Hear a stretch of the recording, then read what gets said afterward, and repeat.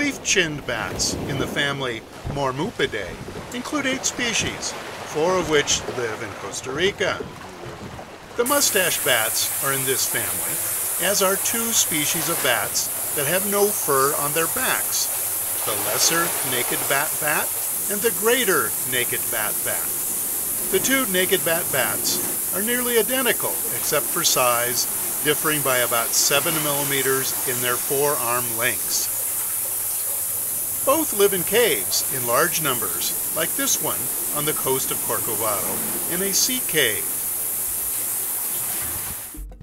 Members of this family have flared lips, tiny eyes, and thin wings with a wide tail membrane.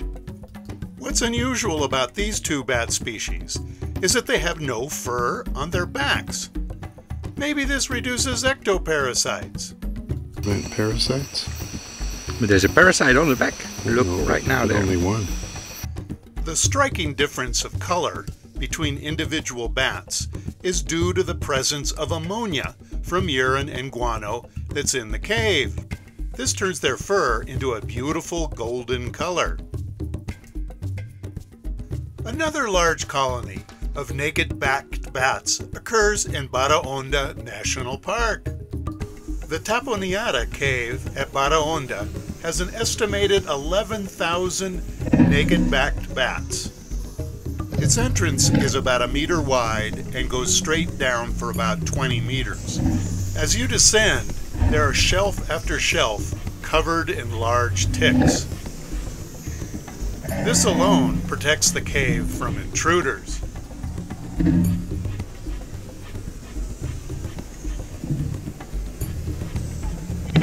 Even from a distance, one can tell that these bats have no fur on their backs. A cave full of Mormupid bats in Mexico eats approximately 1,900 to 3,800 kilos of insects each night.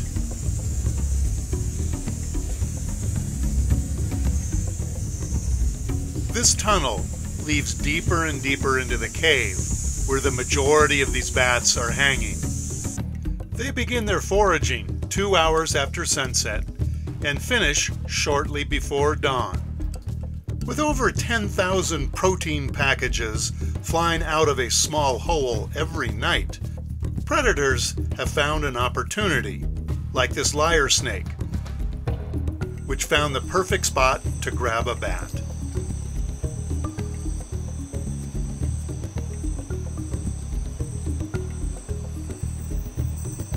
These bats feed on beetles, moths, earwigs, and of course your favorite, mosquitoes.